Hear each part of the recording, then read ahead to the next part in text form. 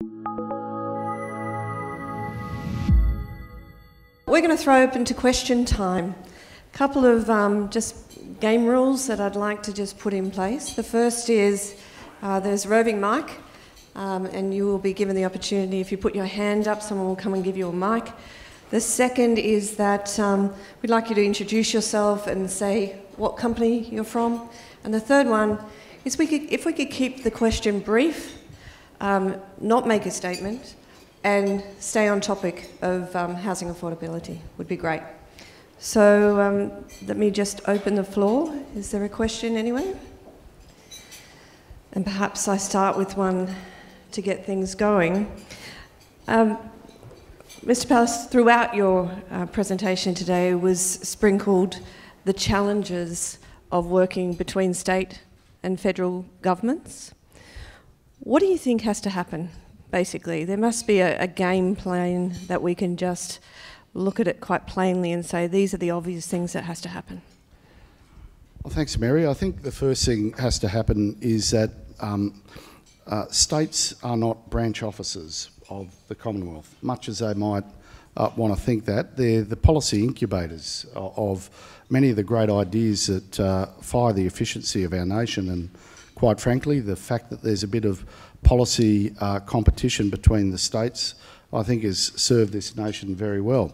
The fact that New South Wales and Victoria like to rib each other from time to time, but also like to steal each other's good ideas in these areas, are really a demonstration that there is no substitute for good policy formulation, and there's no better way to develop good policy than to have an on-the-ground responsibility for delivery.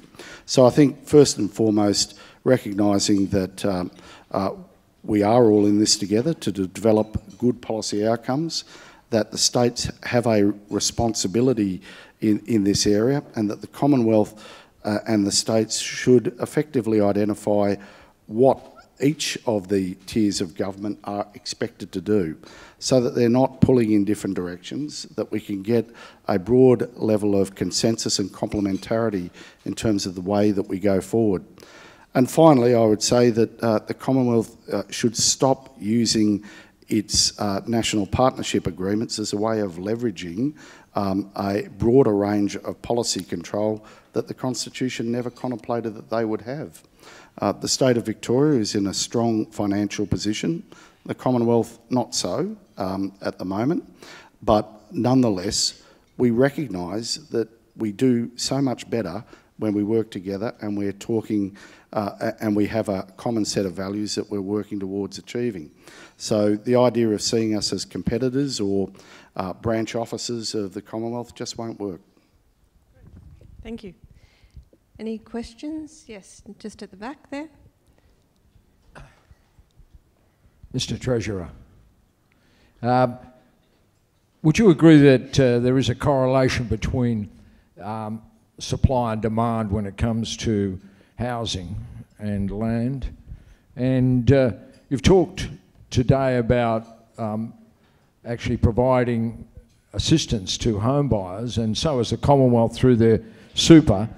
But would you agree that there is a necessity to increase supply? Because at the moment in Victoria, if you buy a block of land today, it'll take about 15 months to 18 months to actually get possession of that block. And that is creating a situation where the price of land is increasing dramatically and affordability is going south. So I was just wondering, what are the government doing about increasing supply, because there is a direct correlation, I think, between supply and demand. So could I just ask you to state your name and your company? John Woodman. John Woodman. John Woodman is mine. Thank you. Thanks, John. Look, can I say, as you know, John, you and I have had many discussions about this issue. To categorically state, yes, I do accept there are market forces at play, and I wouldn't be much of a treasurer if I disputed the impact that supply has upon demand and vice versa. And can I make the broader point that there will always be arguments about how much more government can do in respect in respect of the provision of more housing. And of course, more housing ultimately means more affordable housing. But so far as the state is concerned, we've opened up 17 new suburbs. We've identified precinct structure plans that we expect to be delivered within specified timeframes. We've put in place arrangements with local governments where we expect them to improve and facilitate the early building construction approval of land within those precinct structure plans. And we, together with a number of developers, have sought to incentivise that. So in terms of the available land that the state of Victoria and Melbourne in particular has at its disposal, we're doing much better than Sydney, for example. And I suppose to some extent that's a demonstration of why our housing prices and our land costs are about half the costs of comparable land in Sydney. But there's certainly plenty more that we can do. And I know the challenge that I've put out to you and to other developers in this area is, well, tell me what more we can do, because we are open to facilitate a greater delivery of more land into the marketplace. And I accept that some of that is a consequence of state law, state planning law, environmental law, and some of it is as a consequence of the capacity of local councils, particularly on the urban fringe, but some as well in the middle suburbs, that need assistance from the state to move forward as quickly and effectively as they can to ensure that developers, once they've got precinct structure plan approvals, can get on and deliver the housing stock for the community. Thank you. And just in the back of the room, just thank you. Sally Capp, Property Council Treasurer, thank you. And to CEDA, well done. A lot of the recommendations in the paper are either very consistent or add great value to the debate that we're having around housing affordability. Treasurer, sort of building actually on your, a good segue, your answer to my question, thank you for doing that. A lot of the policies at a state level also need the coordination across different portfolios. So can you talk to us about how you're going about coordinating those efforts across ministers and departments and authorities? And just to pick up on your last point, a lot of the recommendations in the paper and that we have go to how can we implement these things consistently across local councils? So you touched on that, just if you had any other thoughts. Sure, Sally, thanks very much for that. Well, the first way that we coordinate across departments is at a ministerial level. I spend a lot of quality time with my ministerial colleagues. The Premier's given me a responsibility for managing the issue of housing affordability. And from our perspective, that's an ongoing process. And I just want to be clear about that. From a government point of view, we don't see housing affordability as something that you sort of pat yourself on the back that you've produced a policy paper and you walk away and say, well, that ought to keep people happy. And quite frankly, it was a very substantial policy intervention, but there's a lot of work that needs to go around landing a lot of those policy ideas. There's a lot of work that needs to go on refining and improving and monitoring the efficiency of those policy ideas. So I meet with my ministerial colleagues, whether it's the Minister for Planning, the Minister for Housing, the Minister for Environment, the Minister for Suburban Development. They're regular attendees at these forums, but perhaps more importantly, the Department of Treasury and Finance and the Department of Premier and Cabinet are working very closely together in terms of oversighting the implementation of the strategy and what refinement and improvements can be made in an ongoing sense going forward. And one thing that I will say is I'm very keen to catch up with industry players to hear their views about what more we can do. Not because I think there'll be some earth-shattering moment where the government will produce one single policy that will be the silver bullet. It won't. As I said in my speech, this is an incredibly complex and difficult area of public policy. What makes it sometimes infuriating area of public policy is that tiers of government tend to work in counterbalance with each other, and we need to start to build a general understanding of what are the things that we're seeking to do here. So from this government, you won't have an argument about whether supply has an impact upon demand. Clearly it does, and we need to do more on the supply side. But also from this government, we recognise that there's plenty more that the government can do in terms of red tape reduction, in terms of good policy development that will facilitate secure investments for those who are looking to do more in this policy space. With regard to the issue of local governments and whether or not we can all act in a positive and constructive way, can I say some of the most valuable interventions in the development of the Homes for Victorian policy was by some of the outer suburban councils.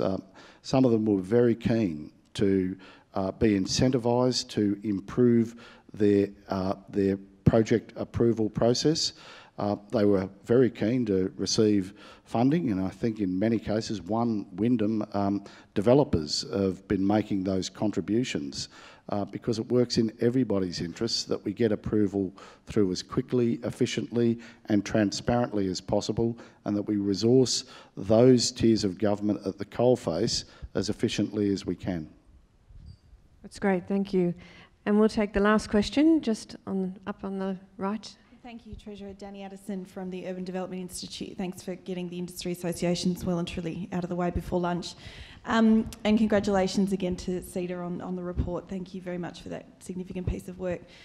Treasurer, you mentioned three magical words, red tape reduction, in your answer just then, and I understand that the Red Tape Commissioner delivered a report to you on the planning and development approval system earlier this year, perhaps 6 or so months ago. We're yet to see that report or a response from the government, but I do anticipate that it would have some very helpful tips.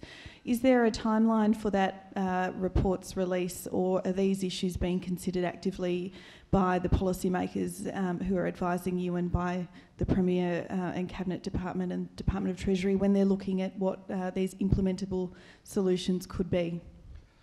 Yeah, well, I don't know about the report itself and when it becomes public, but I can assure you that Matthew Butland and the work that he does as Red Tape Commissioner has been a profound value to the state in terms of how we look at red tape reduction, and certainly it's influenced the development of our Homes for Victoria policy. I picked the eyes out of the report in terms of policy ideas that he thought could assist. I don't have any difficulty with the report ultimately being made public, can I say. I also have the view that I think some of the more novel interventions in this area have been advocated for by the Planning Minister, such as exploring and progressively delivering as of right approvals for construction. And I think that in many ways the idea that the state should play a complementary role with business, finding the areas where we can just cut out the unnecessary process, I think that will be generally welcomed. It'll take the cost out of construction, it'll take the timeline and time lag out of construction, it'll reduce the cost to councils, particularly outer suburban councils who are feeling the pressure in terms of their capacity to deal with the demand of construction approvals. So yes, red tape reduction is a critical part of this. We made that clear in our Homes for Victorians policy, and yes, we will continue to look at what more we can do, and we'd be really pleased to receive any suggestions that you have. And certainly, so far as the Red Tape Commissioner is concerned, we've been working progressively with him to implement those of his recommendations that we think will materially assist industry. Thank you very much. That's all we've got time for in terms of questions. Mr. Pallas, thank you for being so open and interesting for us this afternoon. I'm sure there will be lots more thought-provoking information and questions after the panel this afternoon. In the meantime, would you join me in thanking the Treasurer of Victoria, the Honourable Tim Pallas? And